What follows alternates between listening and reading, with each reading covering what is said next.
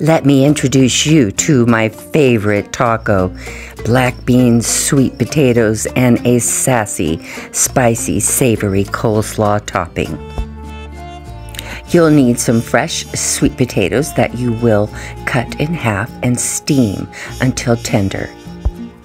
I like using my Instapot year-round. It doesn't heat up the kitchen during the hot summer months. Place a steamer basket inside your Instapot or stovetop pan. Add water and steam until tender. No need to peel your sweet potatoes. I've got a slick trick to show you. Using a pair of tongs, gently lift out the steamed sweet potatoes, and you're going to place them cut side down into a bowl.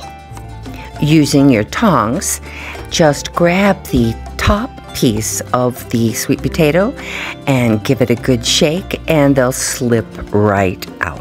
I like using an old-fashioned potato smasher. I just want to blend it and smooth out the texture so there's no lumps and bumps. No need to add any liquids or seasonings. Grab a can of black beans, rinse them, drain them, and put them into a bowl. Add your rinsed, drained black beans to the sweet potatoes and blend them up. In all honesty, I could eat it just like this, a big bowl of steamed sweet potatoes and black beans. It is yummy. Let's get our taco shells prepared. I like melting some cheese in between 2 corn tortillas. I use this method for all of my tacos. It helps give them more stamina, and you don't have blowouts in the bottom of your shells using this method.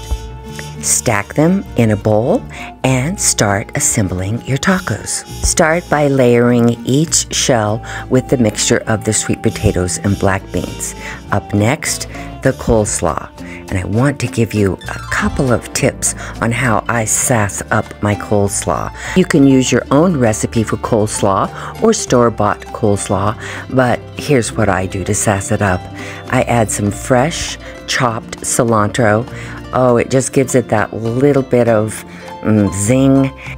I use Adobe Milling Chipotle Habanero hot sauce, just seasoned to taste. The surprise ingredient is pineapple chunks. This coleslaw tastes so good, dressed up with those extra items. It's sweet, spicy, and savory. Garnish the tacos with a little smoked paprika. Oh, and the flavors marry so well together. And then enjoy. Let me know if you make these tacos. Oh, so good.